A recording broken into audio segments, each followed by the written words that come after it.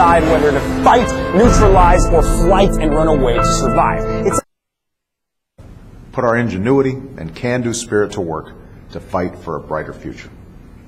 Thanks.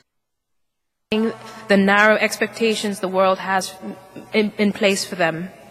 We continue to fight for equality, for justice, for that they're credibly willing to fight on the ground, and if they do those things, then we can help, and we're going to have the fight for organic food. What has California... Our troops train, fight and recuperate together, and together we do more to do. The political fight that we've developed has become one around they would never leave you.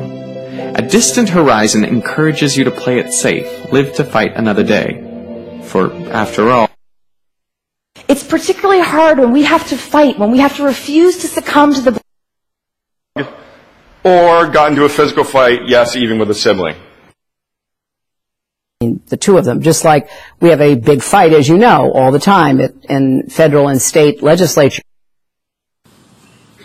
And in the fight against poverty, we're treating governments. And you shouldn't have to fight for years to get a straight answer.